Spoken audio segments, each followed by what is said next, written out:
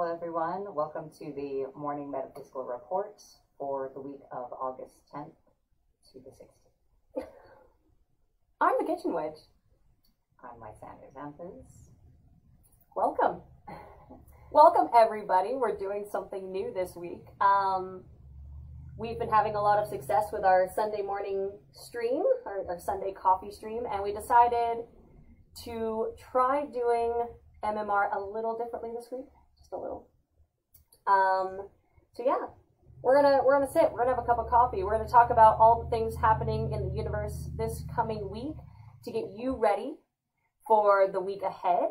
Good morning, Sylvia. Thanks for joining us. Yeah, depending on how this goes this morning, we are thinking about just changing it up. So this is going to be a lot more interactive than it used to be. So we're inviting people to please comment, please join the conversation as we talk about the week ahead and we do the week ahead things. That's right. Because the Kitchen Witch makes sense when she hasn't had enough coffee. That's what we just learned. All right, so where would we like to begin? Well, I guess let's begin with a cup of coffee. So if you like coffee and you don't have a cup of coffee, instead of getting one, I'm having a little sip. You should absolutely consider having a cup of coffee. So we're going to start our day with a coffee blessing. How does that sound? Great. For those of you that are not familiar with the Kitchen Witch, this is the sort of stuff I do. I help add a little magic to your everyday life. So we're going to do an enchantment over our cup of coffee to help us get the most out of our day. So you're going to start by drawing a pentacle over the top of the glass and encircling it. Then placing it under the palm of your hand, taking a deep breath in and out. We're going to bring ourselves to the present, to this moment, into a state of calm, clear-mindedness. Now we're going to state our intention. Coffee is great for things like promoting, good work ethic, getting things done. It's great for bringing in abundance in your life. So we're going to go with those things today. So we're going to say,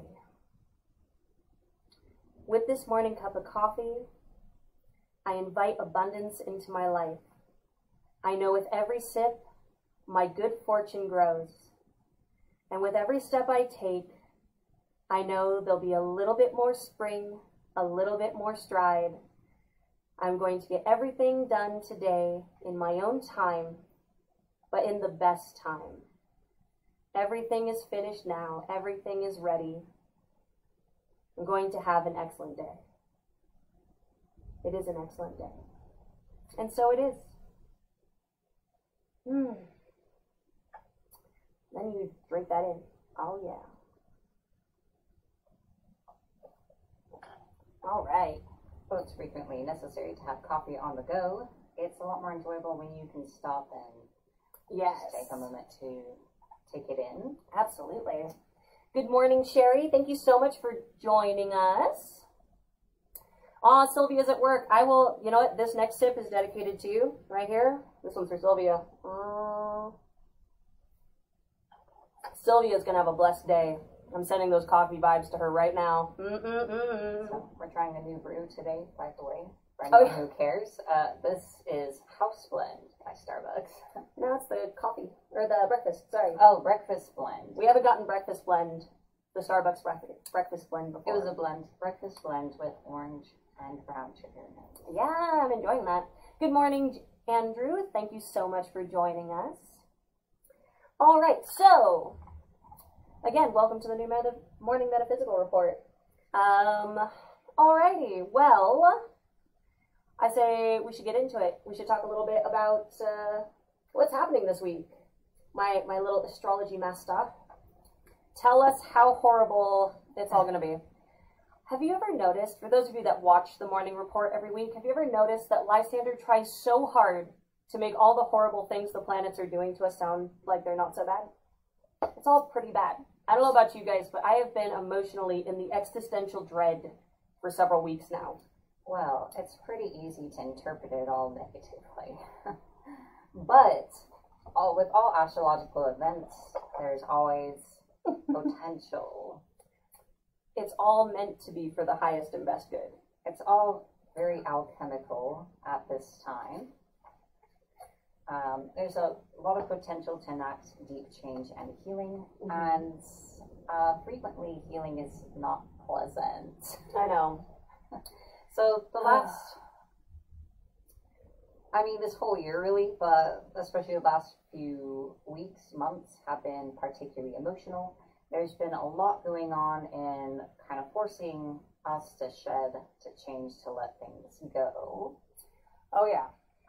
And so this week, August 10th to 16th in particular, we have the Sun and Mercury are both in Leo. So what does that mean? So that means the Sun brings sort of illumination and clarity to ourselves, who we are, what's important to us. It's also bringing illumination to our minds, what's happening inside of us, consciously, subconsciously, and encouraging that expression of self. But anyway, these two planets are aspecting a few others. So they are either squaring or quincunxing Uranus, Jupiter, Neptune, and Pluto, which at various points of the week are all in retrograde. Okay, hold on. So what I'm really hearing here is that there's a lot of things happening that are going to make us reflect on ourselves, but what we should really be reflecting on is the fact that there are how many planets in retrograde? Hold up. How many planets are in retrograde? Well, at the start of the week it's 4, but it becomes 5 when Uranus goes into retrograde in Taurus on the 15th. So I'll get to that in a moment. So the Sun and Mercury are in Leo, and they have kind of tense aspects with these other 4 planets at various points during the week. So this is all really encouraging conscious reflection on what it is we need to do to create change in ourselves, in our lives, and affect deep change. And may be intensely uncomfortable, and highlighting weaknesses within ourselves to be resolved and to not be too proud to do so. Okay. So you're saying that I love you to death, but you're saying this in a way that even I'm confused. So, okay, the Sun in Leo makes us reflect on ourselves, but we're feeling a little too proud to maybe want to accept the changes that are being encouraged.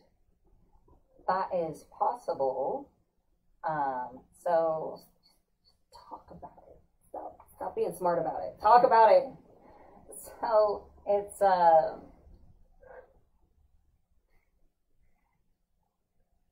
that's essentially what's happening. The Sun squares these other planets, so that brings kind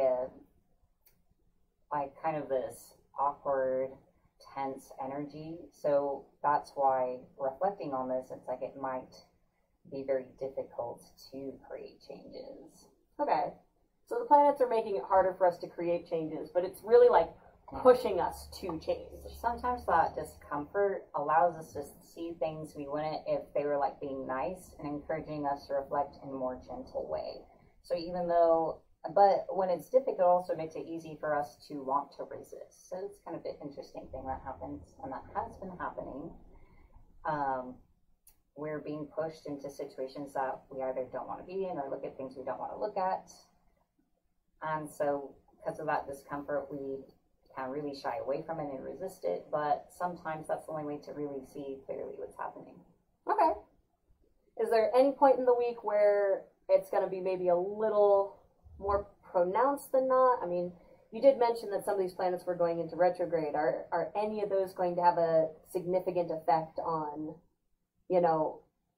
how we handle life, as it were? Well, some notable days this week are Thursday, when Mars and Pluto are squared. So again, this like tense energy, where Pluto is really the planet most of all, shoving us into this self-confrontation and shifting and letting things go, whether we want to or not.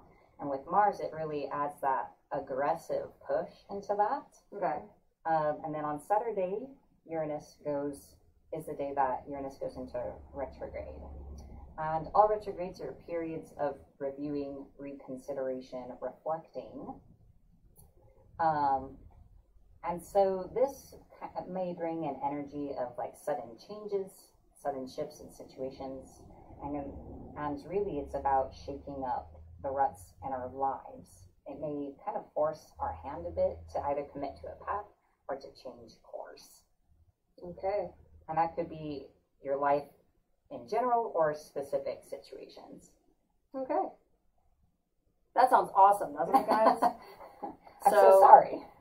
So the planets are moving against us. That's what I heard. I heard that you're going to be really introspective, but you're not going to want to be introspective. But the universe is going to aggressively be like, no, change your life. So if you're that girl and you're not sure if you're ready to get rid of your boyfriend, the universe is done with his bullshit. You need to just move him along. And then things are just going to go into retrograde, which means we're just going to be stuck in our heads going, oh God, why did I make these choices? Great. Fantastic. All right. But the thing to remember is that if we didn't have those periods of time to consider all of those silly choices, then I suppose we wouldn't have the forethought to make changes to our life that would better us.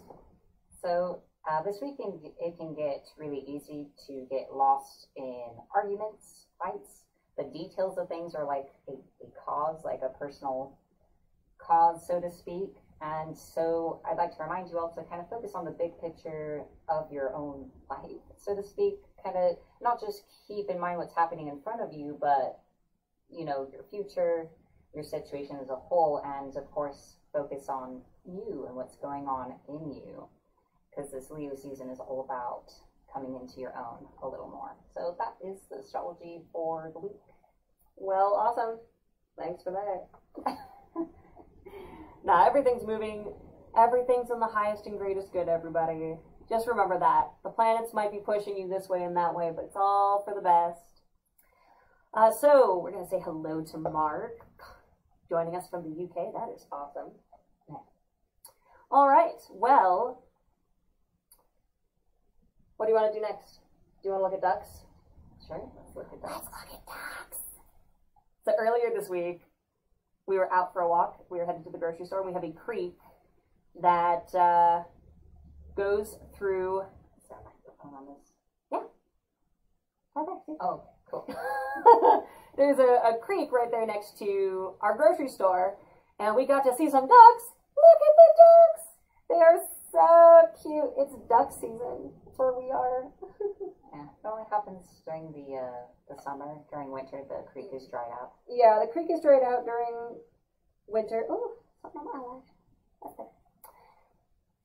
Yeah, so because the creek is dried out during the winter for the most part, or it's just frozen solid, we don't actually get to see a lot of ducks in our area, so we got to enjoy the ducks. So we thought we would combine ducks with affirmation of the week. That's right. Our joyfulness thought this week focuses on taking a minute to appreciate the world around you. We have a really hard time, especially with all the chaos happening in our world right now. Gratitude is the greatest defense against negativity. Taking a moment to appreciate life is the greatest way to defend yourself against all the negativity out there right now. There is so much negativity in our world.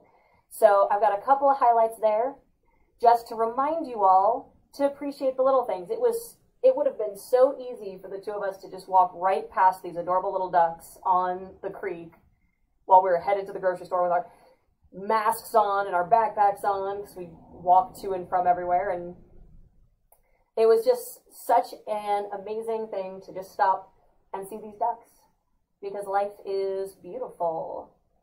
So we're going to do the affirmation of the week. I'm going to read it out loud for everybody. I am a spirit having a human experience and I am here to get closer to love. Isn't that nice? It is. It's a nice affirmation. I'm going to say it again because I can. I am a spirit having a human experience, and I am here to get closer to love. Just take a minute to say that to yourself and look at the ducks.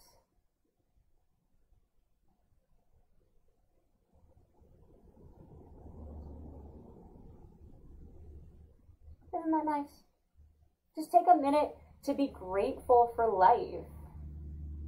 It is so easy to get overwhelmed right now. I mean, doesn't matter what website you're on or what thing you're doing. It's, you know, the trauma in our world is in your face. So we're going to take a minute to pretend none of that's happening. Say, oh my God, life is abundant and it's everywhere. Look at these ducks. Look at me. I'm alive. This is fantastic. I had coffee this morning. Who doesn't love that? There are still great things happening in your life, I promise. I promise they're there if you just take a minute to look for them. So there it is. There is your joyfulness thought for the week. Ducks and gratitude. Ducks and gratitude. Beautiful. Hey, I threatened my partner earlier today. I said, I'm going to quack when I do the duck segment. And he was like, all right. Do you feel the necessity? I was like, no, I'm not going to do it. I resisted the urge. Quacking is awesome, though. All right. Well, that was our affirmation for the week. That's the affirmation for the week. And your joyfulness thought for the week. Be grateful that you're alive. Look for all the things to be grateful for. Find nature. Look outside your window. If there is a tree, that is amazing. Trees are amazing. I can't even, having lived in the desert in California most of my life, or in like downtown LA where it's nothing but buildings, and then moving out to the country and being like, oh my God, there are trees outside. It's very green. I mean, we've been living here for 10 months almost. Mm-hmm. And I still look out my window every day and go, oh my God, that's a tree. It's a tree. And there are so many apple trees in our neighborhood. There are so many trees. So many flowers. I'm sure for most people, they're like, yeah, trees are outside. But I'm just like, you don't understand.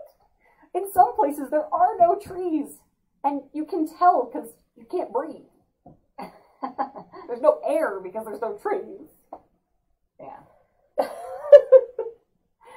All right. My tree rant aside. Yes, I know. Okay. So, darling, how about we do a little bit of a reading for this week? All right. Get some insight for our lovely viewers. So, for this week, I'd like to use runes to do our reading. I'm going to share while you get started. So I'm going to go ahead and actually draw them for us right now. This is meant to give some guidance into the week ahead. The rune set I have is made of clay. If you aren't already familiar with what they are, it's a divination tool from the Norse practice. I have found it very useful. Each symbol represents a force of nature, but they also have guidance that's quite applicable to one's life. So I'm going to go ahead and take a moment to do that now.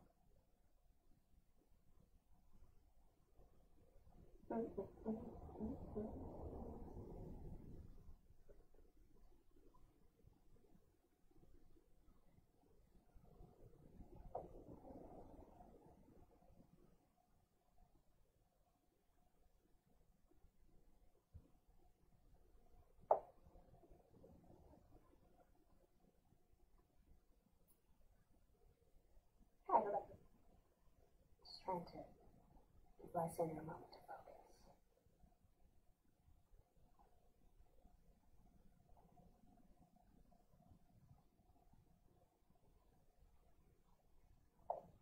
All right.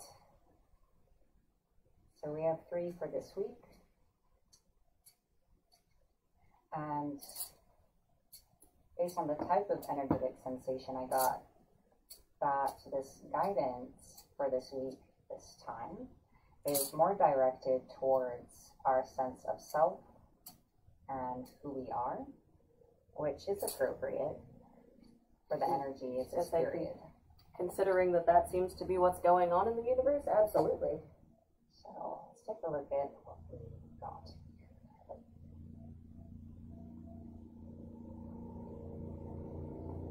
Oh, that's I was gonna say that's just a room. Wow, how interesting. So that's not part of the symbol. So we got. Never tried saying the rune names aloud before, so excuse my pronunciation. To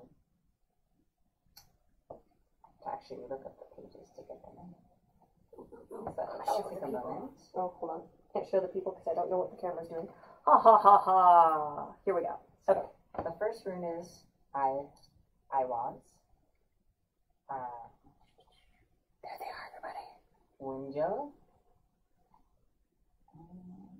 What was the last one? Do not remember. Okay, going down. There we go. Showing my runes. Hansus. Alright, so the booklet I use is the Book of Runes by Ralph Blum, for anyone who's curious. I do interpret them, but I really, really like the main meanings in this booklet. Alright, so the first is I-was, and the key terms are defense and avertive powers. As we are tested, we fund the power to avert blockage and defeat. There appears to be blockage in your path, but even a delay may prove beneficial. Do not be overly eager to press forward. This is not a time or situation in which you can make your influence felt. Have patience. This rune speaks to difficulties that arise at the beginning of new life. Often it announces a time of waiting, such as waiting for fruit to ripen. The ability to foresee consequences before you act is called for here. Just kind of like skimming through. So that will allow you to take your time in coming to any decisions you need to do. And once the time comes, the doing will be effortless and the universe will support and empower your action. So this is really about, if there's a blockage in your path, consider that it's for a reason. Detours or obstacles are detours in the right direction. Absolutely. So you need to wait and allow things to unfold a little more to see why this block is in your path in whatever form it's taking in whatever situation. Interesting. Hope you're all listening. This is for you. So next is Wunjo. Oh, how interesting. This one's talking about waiting, like fruit needing to ripen, and this rune is a fruit-bearing branch. The term of travail is ended, and you have come to yourself in some regard. The shift that was due has occurred, and now you can freely receive its blessings, whether they be in material gain, in your emotional life, or in a heightened sense of your own well-being. So the good news is that we don't have to wait very long. Within the scope of this week, things will unfold enough. So this is between the 10th and the 16th, so wait, allow things to unfold, and the shift that needed to happen will occur, and that will offer more understanding and manifestation. Joyousness accompanies this new energy blocked before now. It's like light piercing the clouds. There is a new clarity which may call for you to renounce existing or old plans, ambitions, and goals. It is timely and proper that you submit, for this is a rune of restoration of the self properly aligned to the self. So you're coming more into the self. There's a blockage in your path for a reason. You need to wait, allow things to unfold, because for a lot of us, the things we're trying to pursue are not truly aligned to who we are. And this Leo season energy, and a lot of the planets are all about coming into the self and connecting here, stripping away other people and situations that are taking away from that. So this is really emphasizing you need to be willing to change your mind and see the error in your path, essentially. Yeah. All right. And the last is Ansus, which is signals. So this is a rune that focuses directly upon the mechanism of self-change and transformation. And the keynote here is receiving messages, signals, gifts. Even a timely warning may be seen as a gift. So whether it's good news, bad news, good shifts that seem negative right now, take it as the gift it is. An opportunity to avert disaster or to learn. This rune brings sacred knowledge. This signifies a new life unfolding. New lives begin with new connections, surprising linkages that direct us into new pathways. Take pains to be especially aware and conscious during meetings, visits, chance encounters, and particularly with persons wiser than yourself.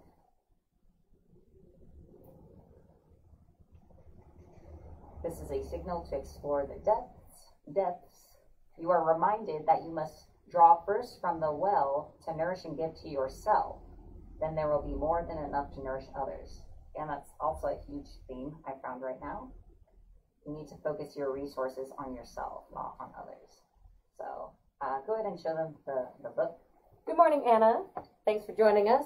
Here is, yet again, I cannot see exactly what my camera's doing. Give me 1 second. Here we go.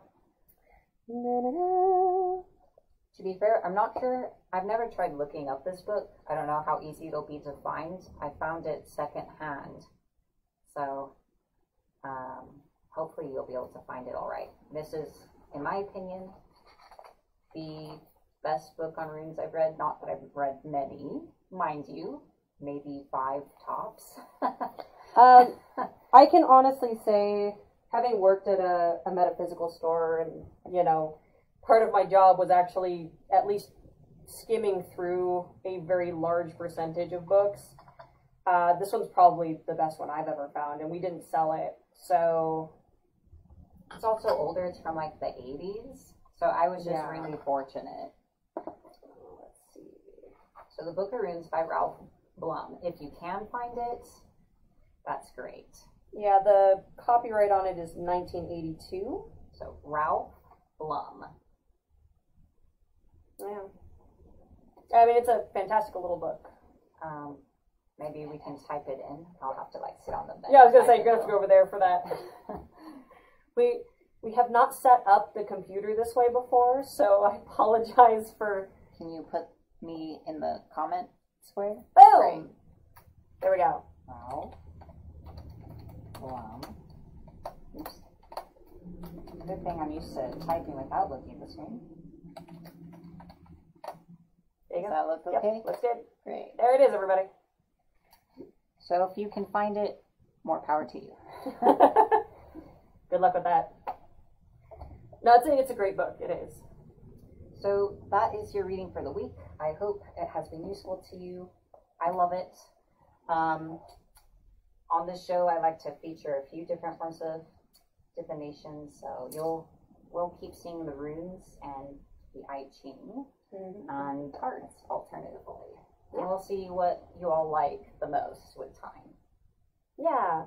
This is like the 6th version of the Morning Report that we've done. So the Morning Report is always changing and growing and adapting, and we're still trying to kind of find our pace. So I hope that everybody comments. Let us know what you think of the changes. Decided to go with something a little more casual this time around, see what the response is like for that. All right. So, what else would we like to share Well, that's with everything this week? Well, that's everything we had planned. That's everything we had planned. If you have questions, ask. Thank you, Andrew. Yeah, absolutely. Otherwise, we can just do a quick little, like, moment to be peaceful. we can like clear the people. Oh, sorry, my cat did a little hop. Somebody startled her. Baby, do you want to say hello to the people? You know you do. So we're going to take a moment and just listen to the tone of this and sort of take a moment to be here, be present, and be calm. It's a simple thing, but it's surprising how much we don't do that. We can get really caught up in stuff that's happening, our responsibilities, and just even our own mind. Hashtag more cats.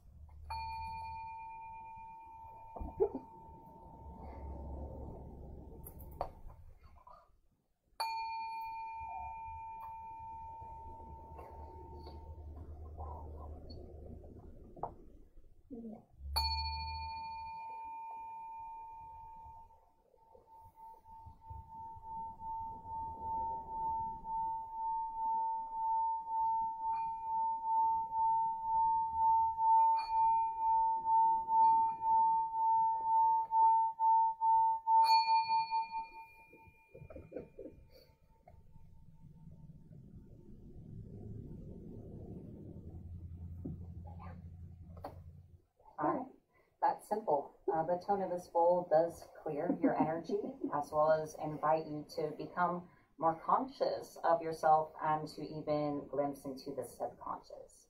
So if you did experience any images or intuitive impressions, take a moment to contemplate those. I do look forward to getting some crystal bowls at some point and sharing those with all of you.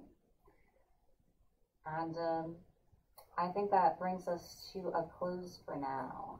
So we'll see you all again next week. I would like to take a moment to say that if you enjoy this and you would like to support the Morning Metaphysical Report as it continues to evolve and find its ideal manifestation, please visit patreon.com/Morning Metaphysical Report.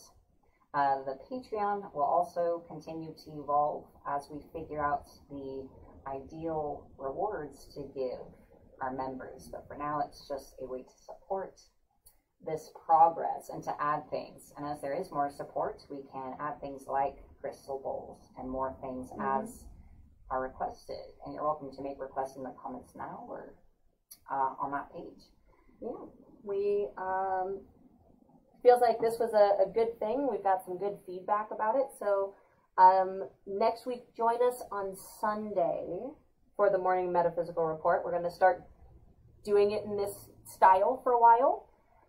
So if you join us on Sunday, we're going to be doing several live streams, one right after the other. We'll be doing the Morning Metaphysical Report, Sunday Coffee, which is an open discussion with all of you. And maybe we'll do a healing meditation or something nice. Great. So if you'd like to, please check out the description of this video for links pertaining to the show, including the Patreon link. And I would like to take a moment to thank our current patrons for your support so far and for watching this grow. And also thank you to everyone who watches and all of you who shared the video. We'll see you again next week. And be blessed. Bye, everybody. Have a beautiful week.